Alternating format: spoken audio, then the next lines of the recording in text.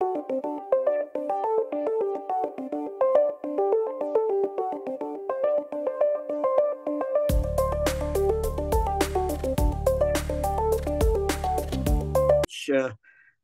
learnt new techniques from people who were very good at, because I don't think any mode of regulation can be considered more or less important. Yes.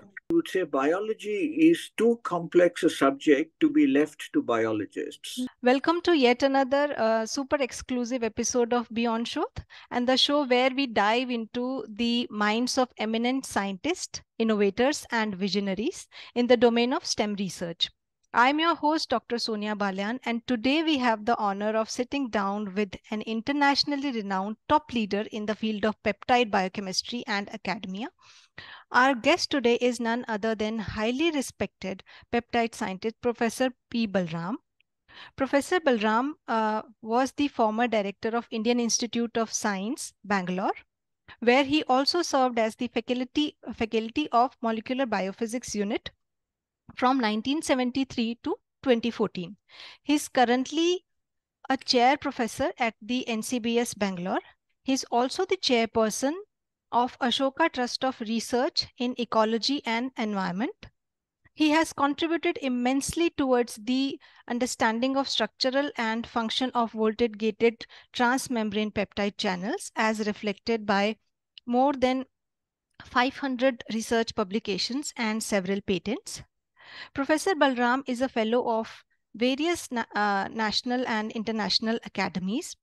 Also, he received many awards and honors in recognition of his work, of which mention must be made of the Bruce Merrifield Award by American Peptide Society, Shanti Swarup Bhatnagar Prize of CSIR, Alumni Award for Excellence in Research from IISc, TWS Award in Chemistry, G.D. Birla Award for Scientific Research, and Padma Shri and Padma Bhushan by the Government of India. He has served on many committees of the Government of India. So he was also the member of Science Advisory Committee to the Union Cabinet and Scientific Advisory Council to the Prime Minister. In today's episode, we will be delving into the mind of Professor P. Balaram, exploring his journey from academic curiosity to venerated figure in the world of peptide biochemistry and beyond. So whether you are a budding researcher or a scientist seeking inspiration, or simply a curious about the future of protein structural biochemistry, you are in for a treat. Join us as we uncover the wisdom, experience, and personal reflections of Professor P. Balaram in this enlightening and inspirational conversation. So thank you, sir, for joining us today. And it's an honor for us to have you on the show as a special guest for us. Thank you so very much, sir. Thank you. Start with this interview. Could you please share with us some of your highlights and challenges of your research and professional journey, especially in the field of these biomolecular chemistry or peptide technology? Yes, my professional career really began when I joined the Indian Institute of Science in December of 1973 as a lecturer in the Molecular Biophysics Unit. Okay, sir. The unit had been started by Professor G.N. Ramachandran, one of India's most important scientists, who had done already path-breaking work on collagen and on theoretical analysis of polypeptide conformations. He had done all his work at Madras University and had moved with his group to Bangalore. I was one of the early recruits in the department. Okay. And I was also the junior most faculty member. At that time, I was a few months short of 25 years of age. The result of this was that I did not know what I should be doing. I knew that I should be doing some work in the area of peptides and proteins because that was the main thrust area of the department. My very first student, Professor K.S. Krishnan, who is no longer with us, had already joined the department and he adopted me as his PhD supervisor Okay, sir. and suggested that we work on biological membranes. This was a somewhat biological topic with which I was unfamiliar. Okay. But while we were struggling to work with membranes, I became interested in peptides which traverse membranes and allow ions to flow across an otherwise impermeable barrier. And this is how I began to work on voltage-gated transmembrane peptide channels. The particular molecule that I picked out, a molecule called alamethicin, the structure had just been reported and revised. And in those days, it was a structure determined either by classical methods or the sequence was determined by methods which were somewhat new and not always correct. And when I looked at the literature, I found that this particular molecule had unusual amino acids. And this attracted me because I was interested in doing synthetic work. And I thought, let me start working on this amino acid. The major attraction with this amino acid, which I worked on for many, many years, was that it was 2-methylalanine, or what is called alpha amino isobutyric acid, or AIB. There was not much work in the literature, but the feature of this amino acid which attracted me was that it could be easily synthesized from acetone, ammonia, and sodium cyanide. All three were chemicals which were readily available to us in Bangalore at that time. Okay. You must know that in 1973, 74, 75, 76, and so on, when I began, chemicals were in short supply, money was in even shorter supply, and instruments were hardly there. So one really looked for research problems that one could do with whatever was available. And I was very fortunate in my choice of problem because I was able to work on the amino acid AIB for the next 30 years or so. And this is where it took me through my professional career. I diversified into other areas, but I think this was the starting point. So, sir, in what subject you have done your PhD? I worked in my PhD on NMR spectroscopy, which I did at Carnegie Mellon, working on one of the very first superconducting spectrometers in the world. And I did some of the very, very early work on using NMR to study proteins and their interactions with small molecules. I later did a 1-year postdoc with R.B. Woodward at Harvard, which was in the area of synthetic chemistry. And it was synthetic chemistry which was really my first love. Okay.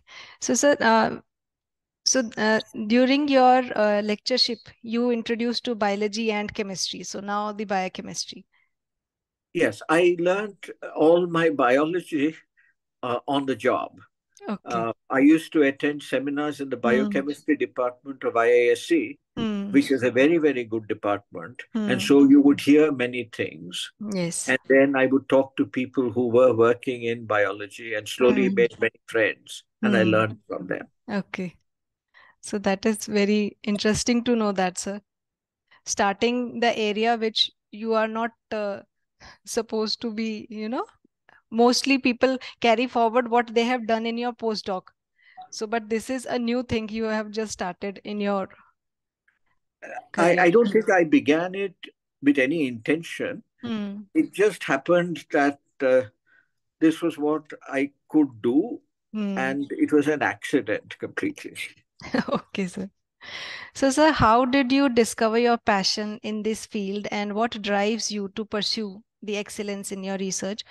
And who also some of the peoples who inspired you or influenced you during these endeavors? See, in my work, I was very fortunate that I began to work on peptide conformations at an early stage. the department had done pioneering work on the theoretical analysis of polypeptide conformations. Mm-hmm. Professor G.N. Ramachandran was certainly an inspirational figure Mm-hmm. because he had done some of the best work in India, post-independence India, Mm-hmm. and he had done it at Madras University. Mm-hmm. And he brought along with him from Madras some of my senior colleagues, and they were all experts in their field. Okay. So I think I learned a great deal from them. Mm. I was, there were not too many people doing experimental work. My senior colleague, Professor Vijayan, had just begun crystallography. Mm-hmm. And so it was an atmosphere in which one learnt new techniques uh, from people who were very good at it. Mm-hmm. And I had the advantage, there's a great advantage in being ignorant. Because if Mm. you're completely ignorant, you're ready to learn almost anything. Yes. Yes. Very, So very true, I, sir. I was not prejudiced. Mm. I learned as much as I could about theoretical analysis, as much as I could about crystallography. Mm. And I was able to do this because there were people around to whom you Mm. could ask questions, who would answer, Mm. and who would guide you. Mm. So, sir, how do you see that during all your career? How do you see your family support, family values, upbringing, and shaped you as a leader in your field? Now, I'm not certain that your background really matters, Hmm. except that I came from a fairly ordinary middle class background. Hmm. There wasn't any other scientist in the family. There wasn't Hmm. anybody who really done PhD. Hmm. But there were people who had worked in many other fields. Hmm. My father was a bureaucrat. He Hmm. worked in the railways. Okay. And my mother was what you today call a homemaker. Hmm. And I think they generally taught me the importance of reading Hmm. and the importance of working. Hmm. So, which I certainly uh, got from my early upbringing. And since my father was in the railway, he moved from place to place, Hmm. which I think exposed me to movement. Hmm. So I wasn't very concerned about where I was. Hmm. One thing which I could say is that I wanted to come back to India because once I finished my PhD, I thought it's time to go back. Hmm. So I began to apply for jobs. And the very first two jobs that I applied, I did not get either one of them. Okay. But they were in response to newspaper advertisements which my mother had cut out and sent to me by post from India. So Hmm. they would arrive some 2 or 3 weeks later. Hmm. One of them was for a position at what was then called RRL Jorhat, and Okay. the other was for IIT Delhi, Hmm. which was a relatively new institution then. Hmm. And I didn't get either of these jobs. Hmm. But now, when I look back at it, I don't think today I would apply for a job in Jorhat so easily. Yes. Yes, sir. Yeah. But sometimes it seems like destiny has a different plan for you. So Yeah. sometimes you didn't get a thing because you have to accept some other opportunity. Maybe Yes, that's. I mean, luck plays a great role. Hmm. Yes, sir. So, sir, like you have already said about your mentors and all. So, who you at, because at that time, as of now, we are having so many role models like you and other in our field. But at your time, when not more peoples are involved in science and technology, so what all those people are there who you look up to or take inspiration from? I would actually disagree with you on one statement that you've made. I Okay. think we were lucky. In those Hmm. days, there were many more role models. Okay. There were fewer scientists, Hmm. but everybody who went to science went, the vast majority of them went with some passion for Hmm. learning Yes. and some passion for teaching. Hmm.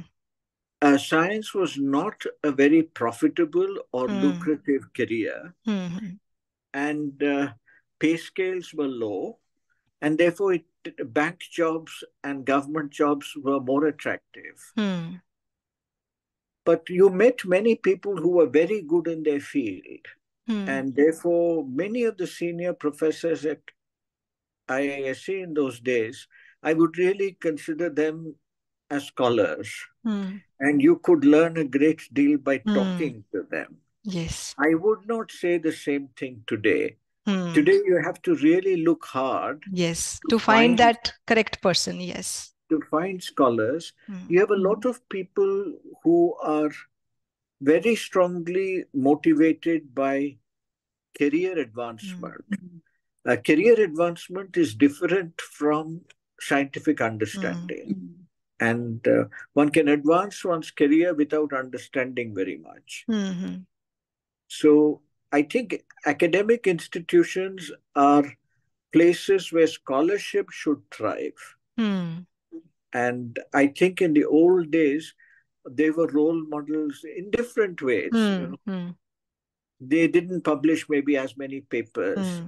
They didn't serve on so many government committees. All of that, because science was a smaller enterprise. So, sir, do you still miss that time? If you compare in today and then that time, do you cherish those days that, yes, we have some quality time that we have enjoyed at? Well, if you ask me, anybody who's getting old always feels that it was much better before. That's not what I would say. I think things have just changed. I still go to work every day. And what do I mean by work? I go to a place, the National Center for Biological Sciences, where I occasionally teach a class. I talk to people. I read and write whatever I want to read and write. But now, today, if you ask me, some of my most educational interactions are with one or two students. Because you do find among the student community sometimes people who are deeply interested in a subject. And then they ask you questions, they tell you things which motivate you to read more. So I wouldn't say that the old days were different. I only have to find the only difference is when you interact with much, much younger people, there's a huge generational gap between two. Yes, sir. Actually, one thing which I really observed that you have tremendous knowledge about your subject and all, but this type of knowledge we still lack, and the generation that is coming after me, they also, because they have lots of resources, but still the interest is lacking somehow. And previously the resources may be limited, hard to catch up, but the dedication and that passion that have is much more compared to, because we are getting easily everything. So not every person is really interested in doing science, although they enrolled in PhD, but that scientific temperament is somehow, it is not easily available in people. I would not blame here students, because generally students who are not very motivated become motivated by interaction with a highly motivating teacher. I think the problem is more with the teachers. We have very few motivating teachers. And I think this is partly because science has grown so much. See, there is so much more information available today than was available 50 years ago. And therefore, people find it difficult to digest even a part of this information in their own specialized fields. And the pace of life has also become much, much faster. You can take out your cell phone and look at almost anything that is available. Yes. And therefore, I think teachers also have a difficult time. I think we need to understand this and ask how do you improve the environment of learning. So, sir, a part of these transmembrane proteins, what all type of other research areas you have pursued during your tenure? See, my major interests actually diverted quite early on from transmembrane channels to using the amino acid that I had actually initially found to design peptide structures and to design synthetic molecules which began to look like proteins. So I got involved in the area of peptide design and to understand using design how proteins fold. This, of course, took me to many analyses of protein structures, which I did in collaboration with my colleagues. And slowly I became interested more and more in proteins. Then I became interested in an enzyme in the early days, triphosphate isomerase, which was one of the first enzymes whose gene was cloned in India in the 1990s. And so it became available for the first time by production in E. coli. And so I learned a lot of things studying that enzyme, which also fed back into my work on peptides. But I was always interested in multiple things. So I branched out in collaborations to many other kinds of activities. Over a period of time, I became more and more interested in biological problems, especially while I was teaching. And today, of course, in retirement, my greatest interest is in trying to understand the processes of evolution, where you go from chemical evolution to biological evolution. How, for example, does how would an early cell look like? How why is it that two processes, information transfer with nucleic acids and chemiosmosis, which is the basis of energy production in cells, why have these two things evolved first? And so it is an area in which I read more and try to understand, and then I try to tell it to audiences which will listen. So, you are doing some research work also in that area? I'm not really doing research work in this area. I'm more or less, I would say, trying to integrate information in this area. My own research work, which I've been doing for the last few years, is actually to analyze peptide toxins from cone snail venom. And in this process, over the last 10, 15, 20 years, I've been mostly using mass spectrometry. I was one of the first persons to start using mass spectrometry in India in biological systems. So I have been doing a lot of mass spectrometry. Now in retirement, I find it more difficult to access mass spectrometers and experiments. So I do a lot of analysis of mass spectrometric information already collected. We do transcriptome analysis for cone snail toxins and then try to integrate it with mass spectrometry. So if you ask me what my current interests are, I would say it is to analyze toxins mixtures by mass spectrometry. Great, and to sir. look at phase reactions. Great, sir. Finally, you find your passion in biology. Yes. So, sir, related to that only, as you are also interested in that biological system are incredibly complex and with various regulatory events occurring at different levels. So, in considering the so-called central dogma, over the time we have also seen and that we have different regulation modes at the level of chromatin, then transcription, then translation, and then you are pioneer in protein biology. So in your opinion, how would you see that the priority wise, which regulation could be more important, or to get an holistic picture, one should look from all these aspects?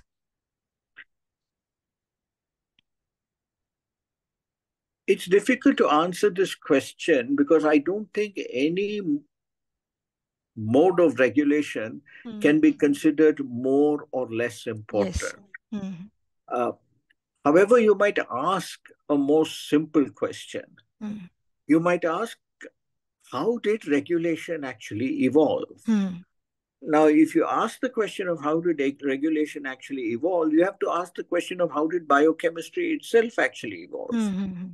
And at what points in time did regulation become important? Now, if you ask this question, you can see that we don't know anything about the first cells. We don't know anything about what might have been the first cells to evolve. I'll give you an example. There's one field in which more work has been done in biology than any other, and that is in the biology of cancer. Hundreds and hundreds of millions of dollars have been spent on cancer research. Yes. But I would draw your attention,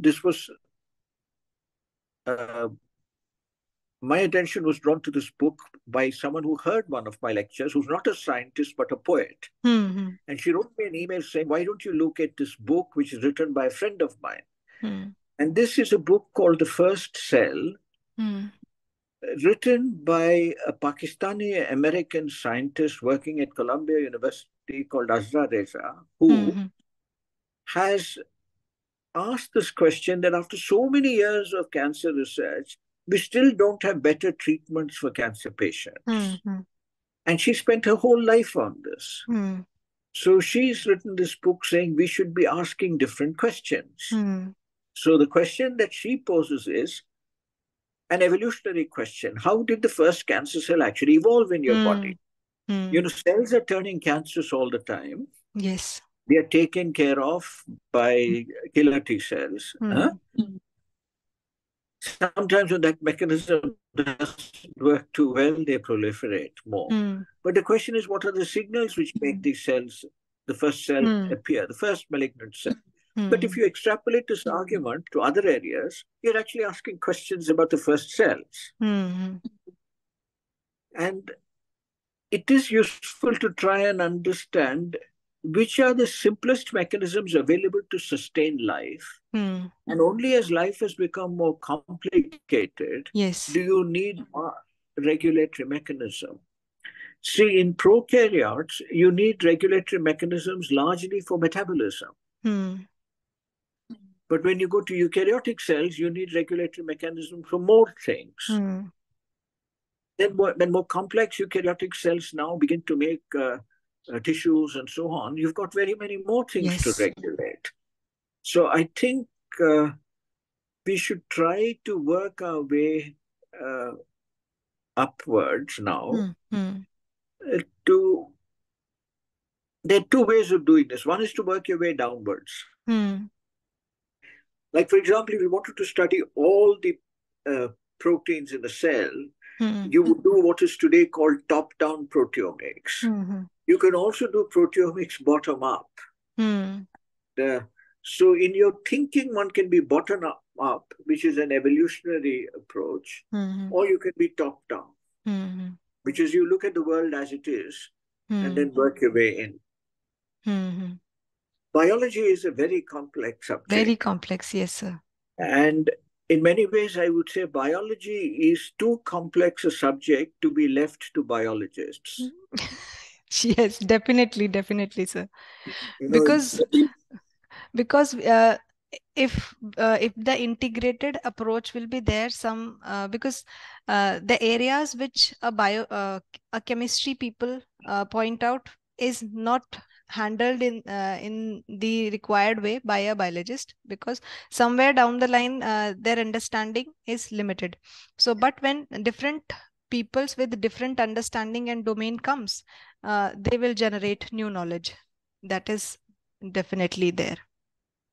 See, for example, in the institution where I'm now spending my time, the National Center for Biological Sciences, they have a group which is studying, which calls itself a physics and biology group. Now, it's very interesting to hear them because the kind of questions they ask are completely different from the kind of questions you would ask if you were trained in biology or trained in chemistry. So when you hear these, you get an idea that every subject of science in some way feeds into the understanding of the world around us. Mm-hmm. Yes, sir. Very correctly said. Because now we are having these NGS technologies, and now we are having these next generation sequencing technologies. Also, artificial intelligence is coming. Then we have translatome and several other things are there. So, what is you are expecting from future technologies to uncover uh, regarding science? What is your expectations that should be happen? I would pose a question both to you and to whoever is listening. Mm-hmm. You see, if you look at the scientific advances of the 20th century, the 20th century began with Planck and the quantum. Mm-hmm. It ended with the announcement of the human genome sequence. Mm-hmm. Now we are 23 years since the human genome sequence was Mm-hmm. announced, and a huge number of genome sequences are available. Yes. But we have still to sharpen our questions, which we are going to ask of the data. And only when you ask good questions of the data are you likely to get good answers. So systems are very complicated. So what exactly is happening? We have so much of information, but then to again extract that one meaningful information is very hard. It is now maybe easy because you have so much, but that one meaningful information that is, replicated and then generate some solid proof of concept is still, I think, we struggle a lot in that. See, you have not posed the question in a simple way. If you pose the question in the simplest possible fashion, it would be this: is the reductionist approach, which has been used for 100 years, going to yield better insights into biological processes than the more integrated systems approach that is now being taken? Now, when you collect all this data, you are finding it difficult to integrate all of it. On the other hand, if you study a single protein, you focus on that Yes. protein and its functional roles. When people who are doing gene regulation, particularly, when they say that in response to some environmental condition, 100 genes have been upregulated and 100 genes have been downregulated, you can make little sense of this. Uh, See, most of us who are working, you can ask the question, if you're a chemist, you can ask this question: how many friends do you have? You will find you have a handful of friends, maybe 10, 20. How many names can you remember? Maybe 100. But with how many proteins can you now be friends? Not too many. So if you want to understand them in detail, you really have to go back to a more reductionist approach. Yes. There is a tension now in approaches to biology between people who advocate a reductionist approach and people who advocate a systems approach. So today's systems biology, synthetic biology, these are all very popular terms. But it's very difficult to pin down people on what they mean by these terms. So, sir, And in your opinion, which is a better approach to deal to a problem? I think the problem should actually be looked at. See, what is the problem that you want to know? I'll give you an example. An example is in some recent work which I've read in the literature on what is called sudden death syndrome, in which babies have died in the crib. Newborn infants, 1-year-old infants, a little bit older. And the cause of death is not known. But there is this one very specific case in which one lady had 4 infants who died one after the other. After the 3rd infant had died, people became suspicious. And after the 4th infant had died, she was tried for murder. And she was sentenced. And I think she's been in jail for 20 years now. And she always said that she never did anything. Now, people who have pursued this case, they have done genome analysis. And having done genome analysis and these children's DNA was available, they have done genome analysis and they've now found that the children all harbored very specific calmodulin mutations. And calmodulin and calcium fluxes control the heart. Yes. And so your heart can suddenly stop. And they all had mutations. Now she has been released. But you can see now that we came back here to an observation, but eventually it's been traced to a single protein. And a major legal problem has been resolved. And I think it's very, very unfortunate that this kind of thing should happen. But this should be a lesson to us to see that there are many problems that we can solve with these new techniques, provided we know which problems to study. Blindly collecting 1,000 genomes or 10,000 genomes isn't going to help you. Yes. So, sir, as you are having a remarkable journey as scientist and a leader, could you please share with us any specific event or discovery that you can say that that would be the turning point of my career and shaped the path of your research? Well, really shifting the path of my research was the work that I did right at the beginning when I started. And I did have this little peptide that I then made. One of my students, Dr. Nagaraj, who later had a career at the Center for Cell and Molecular Biology, he joined me as a PhD student, and he made this short tetrapeptide, and we were studying its structure. In those days, the general feeling was that short peptides do not have well-organized structures. But this peptide, when we studied it by NMR spectroscopy, appeared to have a very well-organized structure. And I did this with rather primitive NMR methods which were available then. And I submitted the paper to the Journal of the American Chemical Society.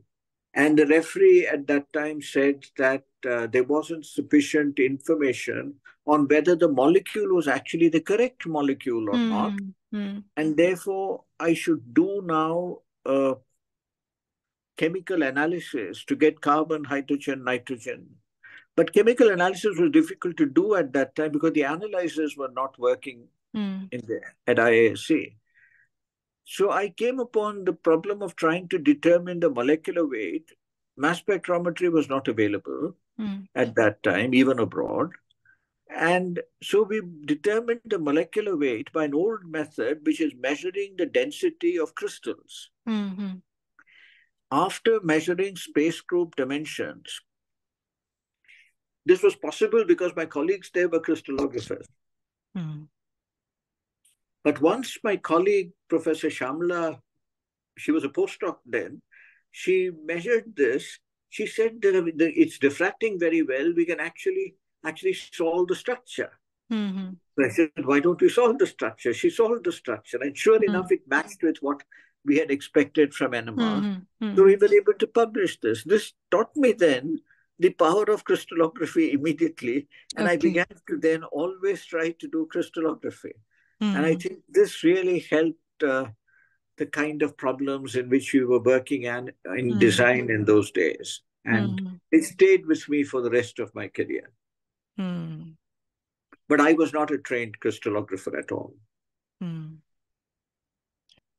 What kind of outreach activity we really should look up to or focus on to inspire the students, the young minds towards research and all?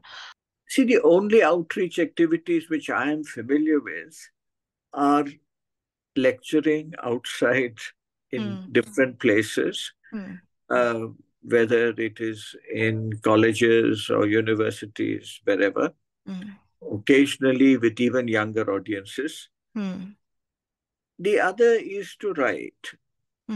But nowadays people don't read very much. And therefore writing does not reach.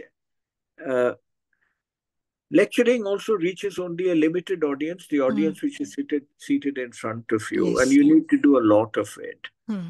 I think outreach needs to be done locally. But I think science scientists, senior scientists, administrators of science also need to worry about something else. If we encourage more and more people to do PhDs, we do not have jobs available for them. Yes.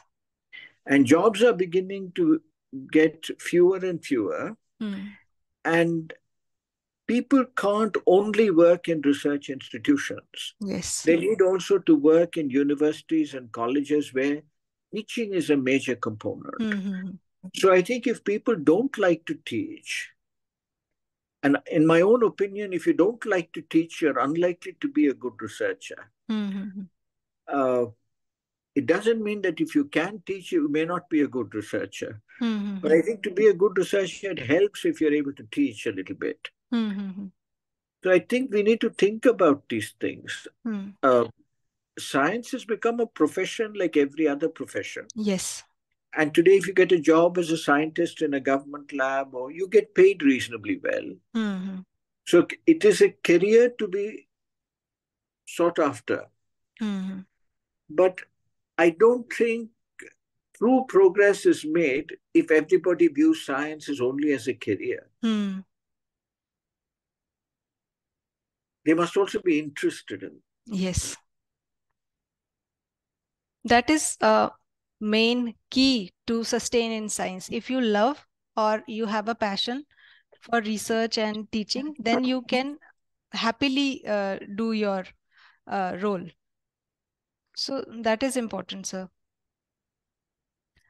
And so, sir, as you have experience in India, one of the top institutions of India and also abroad, so in your opinion, how can we make our institutions to the top research institutions in the world? And secondly, what all improvements or policy we need to improve when it comes to make India a choice for the international community to come and do research and pursue research. For example, many of our students, they prefer to go out for postdoc, and so when we see that kind of diversity in Indian institutions, what all policies are still lacking to make this happen? I think as far as policy is concerned, I would say I'm very pessimistic. I don't see any policy being made by government which promotes research in a true sense in all our academic institutions. I think trying to make our institutions compare with the best in the world is a good aim. But we must also be realistic. Which country are we comparing ourselves to? We are comparing ourselves to the United States. By and large, to the United States and the United Kingdom.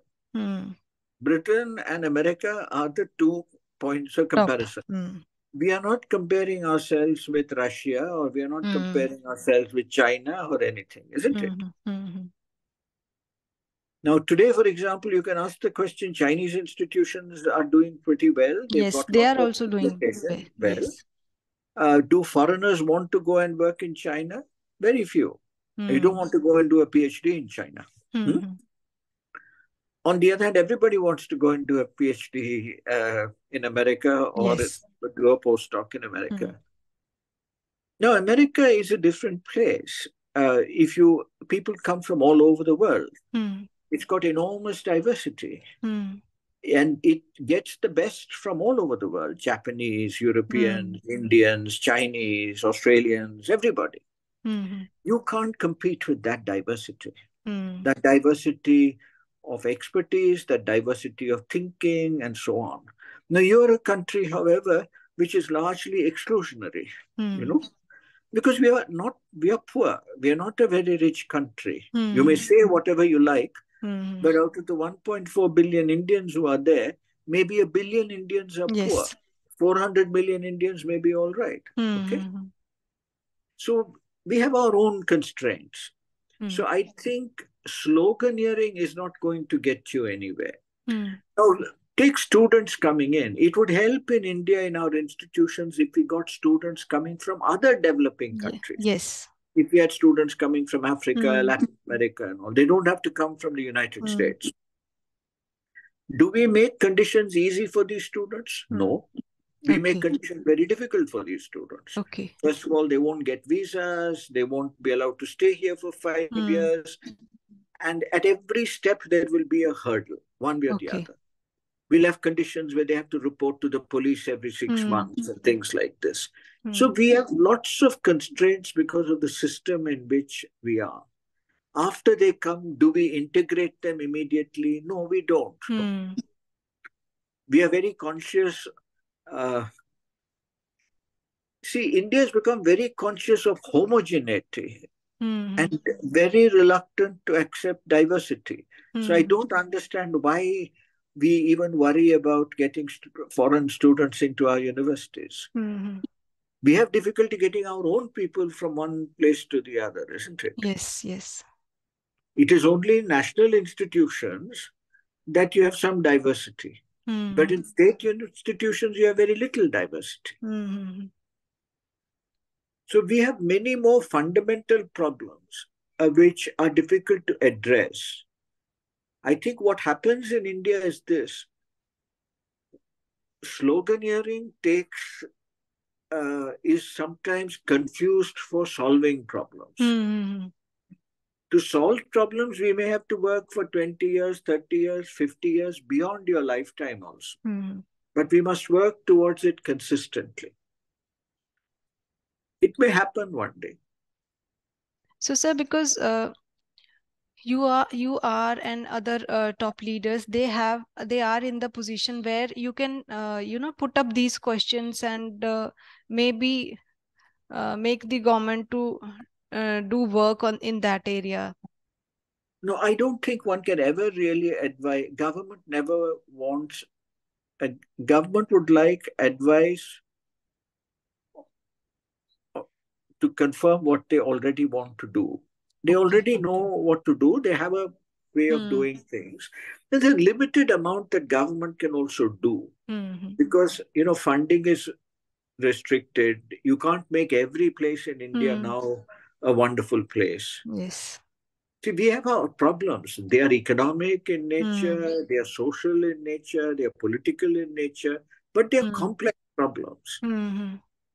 Just as biology is complex, running India is also very complex. Yes, it is. I wouldn't really blame anyone. We are very good at blaming people, but no, it's just the problems are complex and takes time.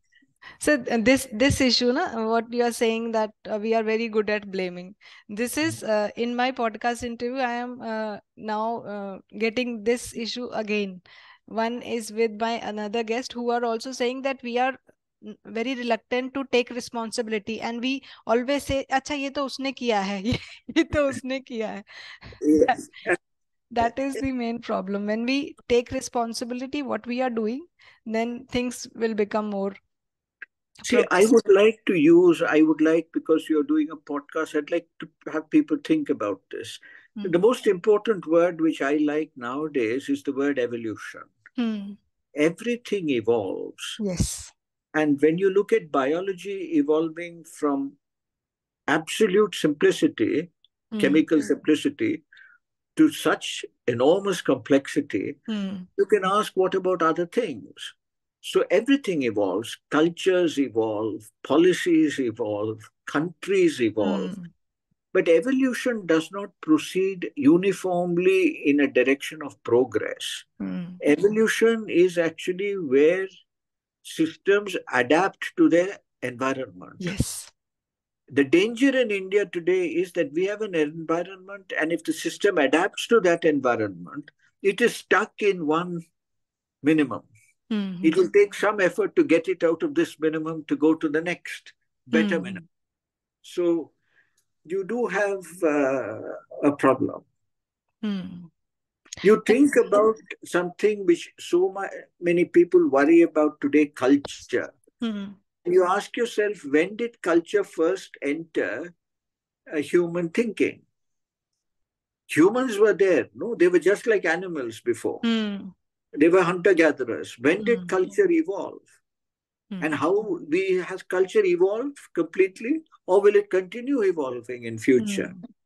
And my guess is it will continue to evolve in it will future, definitely, sir. except that the time scale on which we look at evolution is a very long time scale, and our own time scale is very limited. Your time scale and my time scale will be our lifetime, which is only a few decades, which is very short.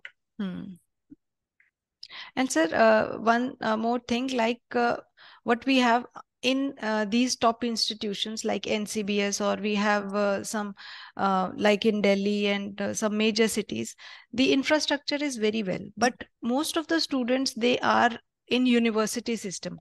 And there the infrastructure and the what all we have, the environment or the ecosystem that will favor research and all these innovation, it is not very favorable.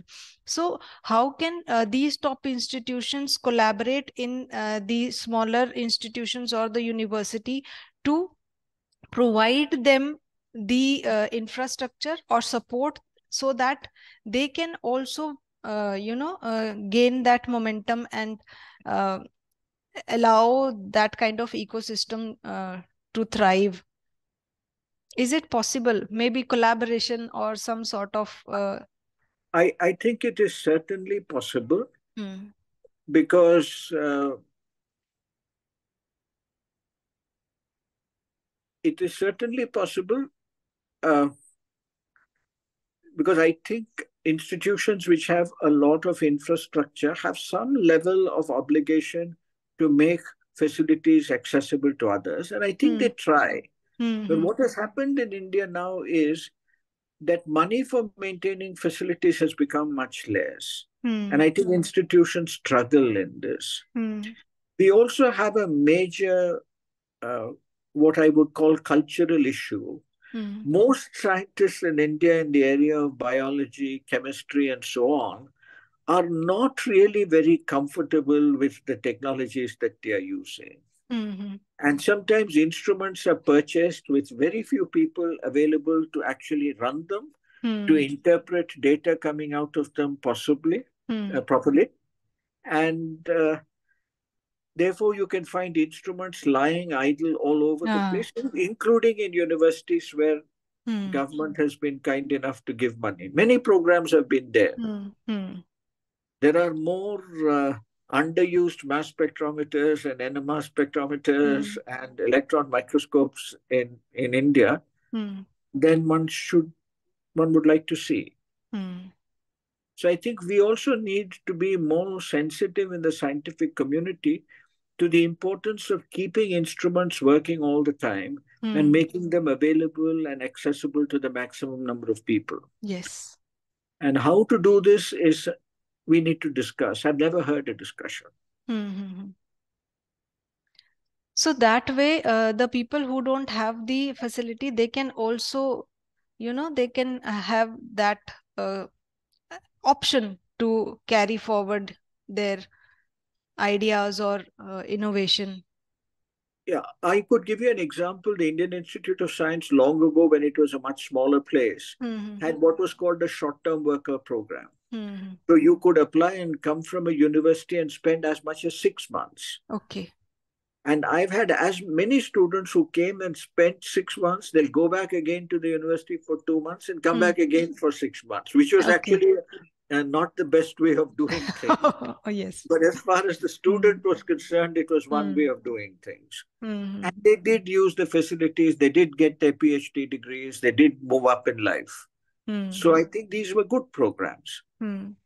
Because but, they're very small programs. So, sir, what is your message to the young student or budding scientist who are listening to you right now? No, I don't have really any message except to say that you must be interested in what you do. And it will turn out that during the course of a career, you drift from MSc to PhD to postdoc because of a number of circumstances. You will do a PhD wherever you get admission. And then wherever you get admission, you will work with whoever happens to be taking a student. And then when you go for a postdoc, you will go to a place where you got a postdoc. So many times these are not what you might have chosen, but you go there and you gain experience, you learn techniques. Once you've done all this, you must work on problems which truly interest you. And you must get interested in whichever subject you're doing. Your career path may take you to subjects which you did not know of at the beginning. But every time you come across that, you must learn to like your subject. And I don't use the word love, but you must learn to love your subject also very much. Then only you will have the energy to continue reading. You see, when you can do nothing else, which is there, for example, for someone like me who's retired, I still have considerable energy. But if I have, how do I control my energy? I can only read. I read more. And that comes only if you are engaged in what you're doing. And you must be a lifelong student. Yes. That is at no point does learning stop. So, sir, are you satisfied with your journey, or you still have something in your mind that this much problem or area I need to explore, or this I should have done it? Is there anything still left? No, I don't think one can have regrets of that kind. I think what one needs to have is only to ask the question, what am I going to do tomorrow? And what shall I do the week after? And go ahead and do it. I don't think one should have any regrets about anything. But then you'll spend all your time regretting something or the other.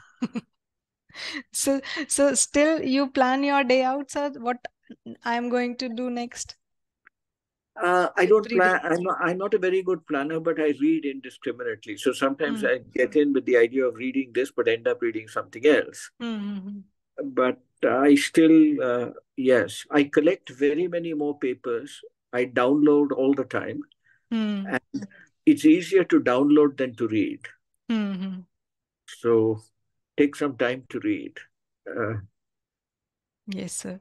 So, sir, thank you so much, because today you have enlightened me and all different type of perspective of looking at a problem and also asking question. So thank you so much, sir. And thank you so much for joining us today. Thank you.